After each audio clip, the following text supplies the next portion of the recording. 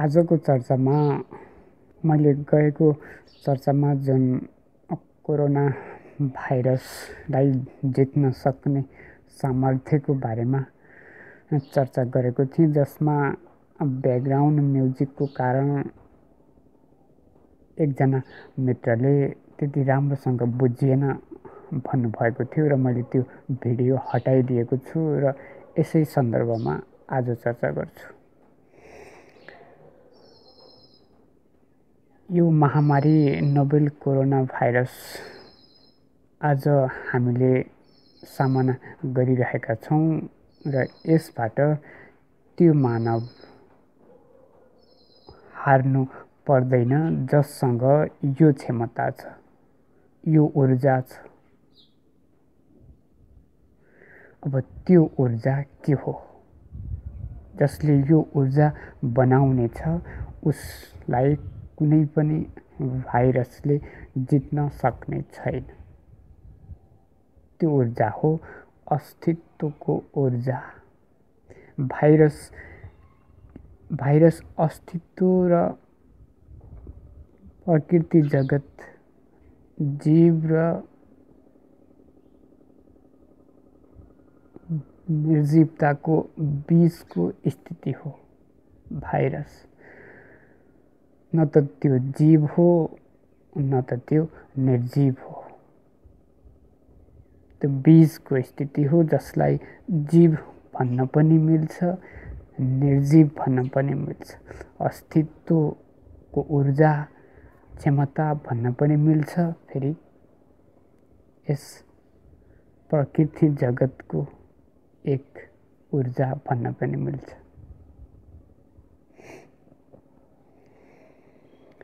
त्यो बीचको स्थिति हो, त्यो न्युट्रोनको स्थिति हो।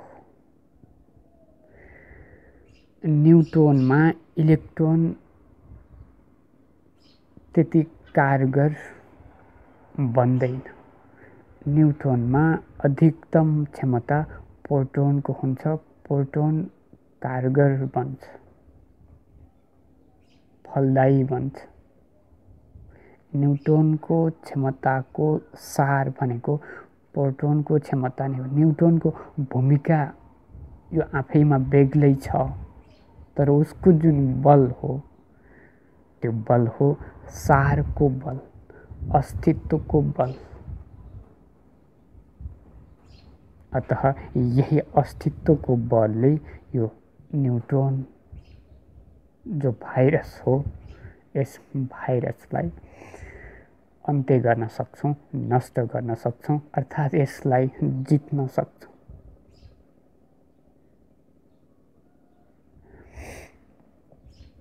अब त्यो भाइरस हामीमा हुनु राम्रो चिज हो। कोरोना भाइरस मानिसमा लाग्नु अत्यन्त राम्रो हो। फेरि हामीले यो स्वीकार्दैनौँ। यो वरदान हो, यो अभिशाप होइन। यो भयावह स्थिति जुन मानिसमा आएको छ यो अभिशापको रूपमा आएको छ। यो हामीलाई थाहा छ, यो म पनि स्वीकार्छु, तर यो वरदान हो।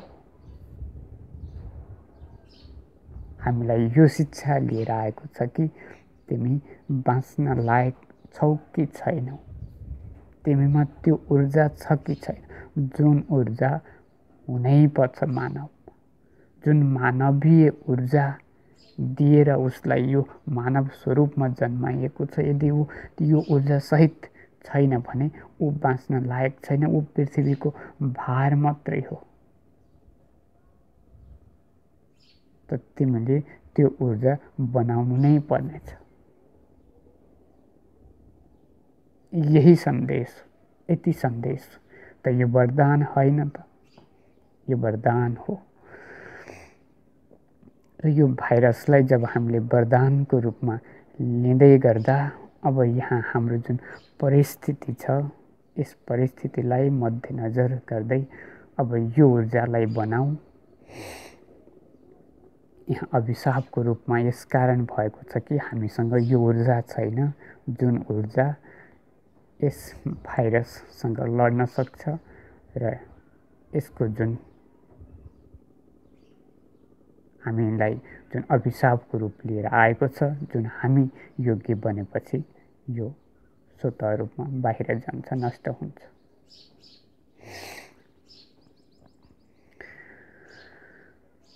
अब त्यो जीवन ऊर्जा, त्यो अस्तित्व ऊर्जा, त्यो मानवीय उचाइ, त्यो मानवीय क्षमता, त्यो मानवताको क्षमता जब उसमा बन्नेछ तब यो भाइरसले हानि गर्दैन भनेपछि अब यो ऊर्जा कहाँ छ त? यो ऊर्जा कहाँबाट ल्याउने? हामीमा यो ऊर्जा के कारणले नष्ट भयो? यो हामीमा किन भएन?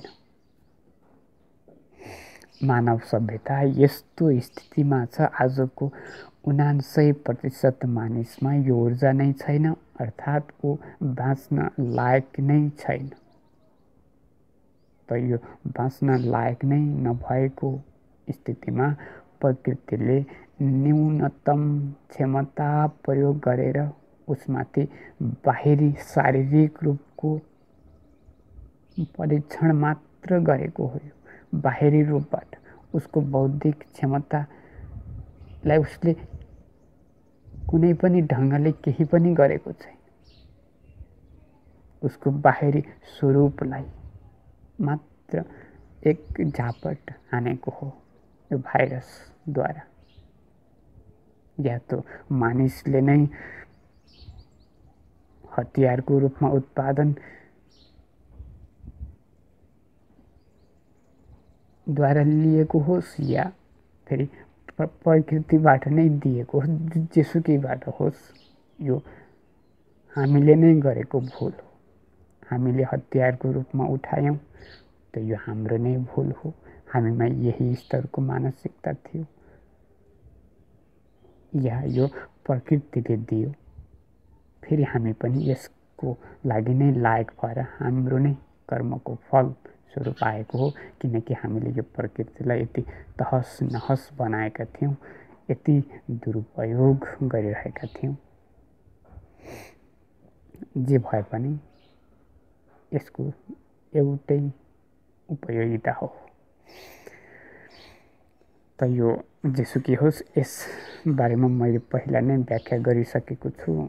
त आज अब यो जीवन ऊर्जा जगाउने, यो जीवन ऊर्जा बनाउने प्रयोगशाला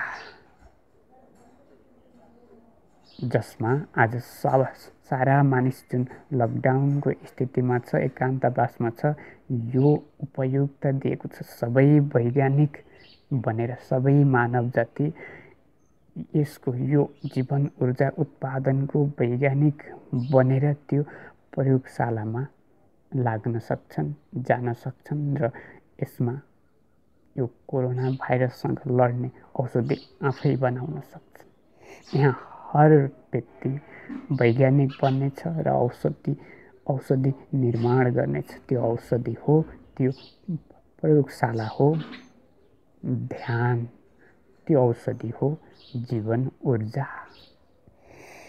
फेरि पनि भन्छु, त्यो प्रयोगशाला हो ध्यान। कोरोना भाइरससँग लड्नको लागि, यसबाट बच्नको लागि, यसलाई जित्नको लागि एक मात्र प्रयोगशाला हो ध्यान, एक मात्र औषधि हो जीवन ऊर्जा र एक मात्र वैज्ञानिक हो तिमी स्वयं। तिमी स्वयं यसलाई उत्पादन गर्न सक्छौ। यसलाई तिमी स्वयं त्यस प्रयोगशालामा गएर बनाउन सक्छौ र यो भ्याक्सिन, यो औषधि लियौ भने तिम्रो जीवन धन्य हुनेछ। यो धन्य जीवनलाई त्यो भाइरसले छुने छैन, केही पनि गर्ने छैन। त्यो एक पाहुना जस्तै भएर आएको छ। मानव जीवनमा कोरोना भाइरस एक पाहुना, एक आदरणीय पाहुना बनेर आएको छ।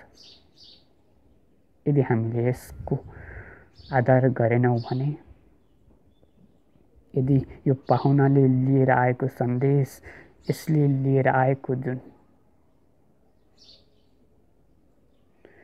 शुभ सन्देश छ, यसलाई हामीले ठिकसँग जानेनौँ भने त हाम्रो अशुभताले हामी यस भाइरसले नछोए पनि यस भाइरसबाट हामीले बच्ने कायरता लिए पनि फेरि अर्को योभन्दा अर्को विकसित रूप लिएर फेरि आउनेछ र तिम्रो कायरता कहिलेसम्म? अब यो कायरता होइन, अब वास्तविकतामा आऊ, जीवन ऊर्जा त सब थोक। आजको लागि यति नै।